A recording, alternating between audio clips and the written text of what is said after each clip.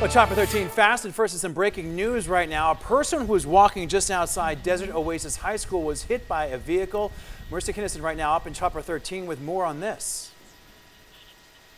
Yeah, a lot of police activity right outside this school. So we want to show you what Chopper 13 is looking at right now. You can see that kids are walking to school and there is all that police activity there. It does appear that somebody got knocked off their bike. Now, I did just get an update from police. They say it is only minor injuries. That's the good thing.